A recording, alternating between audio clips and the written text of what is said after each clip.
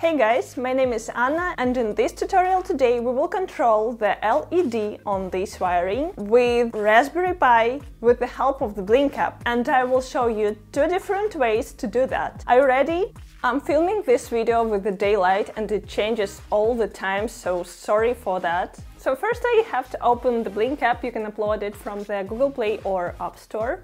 When you are logged in, as I am now, you can create a new project.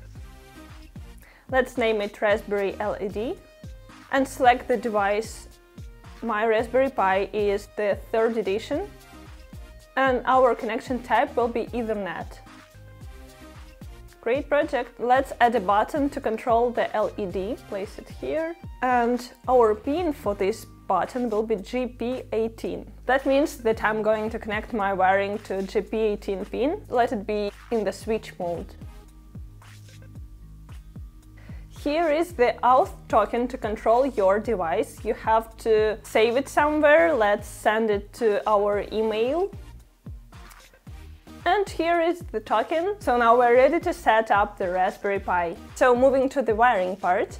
For this wiring, I've used the tutorial which will be linked in the description of this video. You can notice that in that tutorial they used the 330 ohm resistor. I don't have this type, so I've used two 220 ohm each resistors and connected them in series. Because of this, my LED will look like more dimly. I'm connecting the Raspberry Pi with my router via USB cable, the ground cable with the 3rd pin on the Raspberry Pi, and the data cable to the D18. Also, do not forget to connect the Raspberry Pi to the electricity, so I'm going to plug this to the power socket. Bear in mind that sometimes you have to wait for several minutes after connecting the Raspberry Pi to your router before trying to connect to it. Now we can open the terminal. Now we're going to connect to the Raspberry Pi via SSH. And for that you have to find out the IP of the Raspberry Pi in your local network. Default user on the Raspberry Pi is PI, so we're running this command ssh pi at and the IP of the Raspberry Pi in your network. It asks for the password. The default password is Raspberry. Now we're connected to the Raspberry Pi. So to find out what to do next, we have to go to help.blynk.cc and look for Raspberry, and we are going to follow this instruction how to install Node.js library on Linux. You will find this link in the description of this video. So the first step, before updating Node.js, please be sure to remove old versions. So we are going to run these commands one by one. And the next one. Previous Node.js versions have been removed. Now we're ready to start the installation. Let's try the automatic Node.js installation first. Just in case anything goes wrong with the automatic Node.js installation, we can use the manual Node.js installation part, but I hope that everything will work well. So right now we're adding new repositories. When it's done, we can go on and install the Node.js now.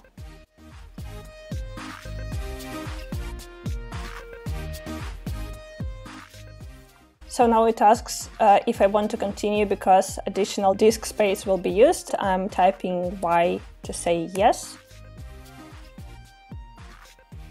Now we have to wait till it's done.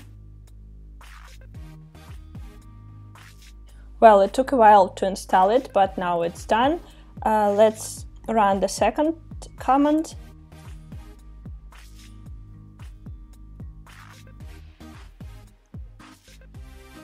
So it seems like everything went well, but to check that for sure, you can go to check your Node.js and npm installation. So after installation, my npm version is 3.10.10 and Node version is 6.10.2. Now we should move to install Blynk globally part and run the first command. You have to install Blynk library to use Blynk application with your hardware. And now we're running the second command. Installing on-off will allow to perform direct pin operations. Some default sketches are already built into the Blynk library and we're going to run one of them right now. So now let's run the default Blynk client. We should replace their your auth token with the auth token which was sent to your email while setting up the project in the Blynk application. Now I'm placing it right here and running this command. So this is exactly our successful message. Let's try to control the LED from the Blynk application now. So firstly, run the project, turn the button on and we can see that the LED lights up, and turn it off and it lights down.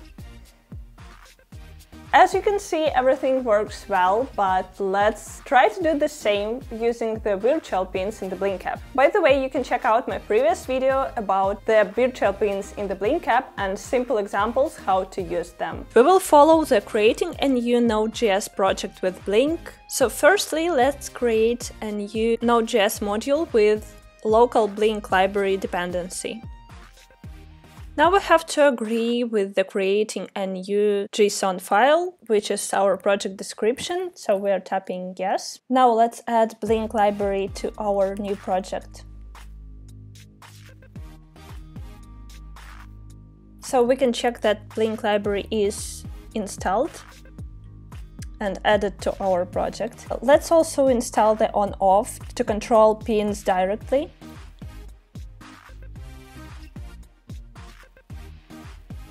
Now we can create a JavaScript file in any text editor you want. The example of my sketch, you can find it in the description of this video. Let's take a closer look to our simple code. So our write function takes the value from the button, and if button sends 1, it lights up the LED. If it's anything else, it just does nothing. Also, it prints the value to the console. And do not forget to place your auth token to the code. So next we have to save this JavaScript file. Let's name it index.js. And we have to copy it to our project folder on the Raspberry Pi. For that I'm using this command. You can see that it took some time for me to find the proper way to place it. And now I'm ready actually to run it with the node index.js command. And now the script is running and we can check how it works with our Blynk application. So let's run our project once again and check if our virtual button works. I'm clicking the virtual button on and we can see that button actually lights up and lights down, lights up and lights down. So now we can control LED both with the digital pin button and with the virtual pin button.